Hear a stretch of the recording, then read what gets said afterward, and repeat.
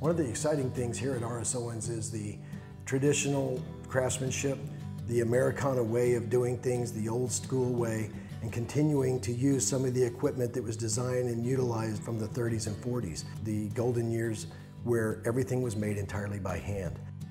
Our mold library dates back to 1938, and we're proud today to be able to use the same molds and the same equipment that we've used in some cases for up to 75 years.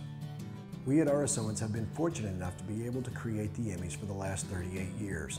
We've made them all entirely by hand, starting with virgin metal. Our virgin metal is heated in our furnaces at approximately 700 degrees. From there, our operator will then ladle the metal into one of our steel molds. Once the casting cures for approximately 20 to 30 seconds, it's solid enough to be able to be removed from the mold. After the casting process, the first step is you have to remove the gate which allows the molten metal to enter the mold. Once the gate is cut off, there's a lot of excess flash that needs to be removed in order to bring the details of the statue to life. That's done in the deburring department where they grind and deburr each of these entirely by hand. After the first steps of polishing have been completed, it's time to add the famous Emmy neutron ball. Each neutron ball is soldered together by hand consisting of 6 pieces.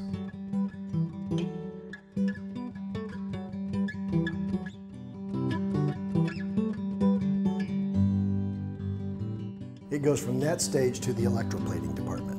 Electroplating was originally intended strictly for anti-corrosive properties, but it was then learned in the late 20s and 30s it could be used for decorative purposes as well. The series of alloys that are applied to Emmy start with zinc, and then it goes to copper, nickel, pure silver, and finally, a nice layer of 24 karat gold.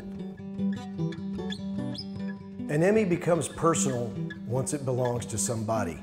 That happens in the engraving department. The information is sent to us from the Television Academy. We produce plates for every single nominee because nobody knows who's going to be the final winner of a Television Academy Award. After all of the components to produce an Emmy have been quality control checked and approved, they get sent individually to the assembly department, at which point they are all assembled and put together.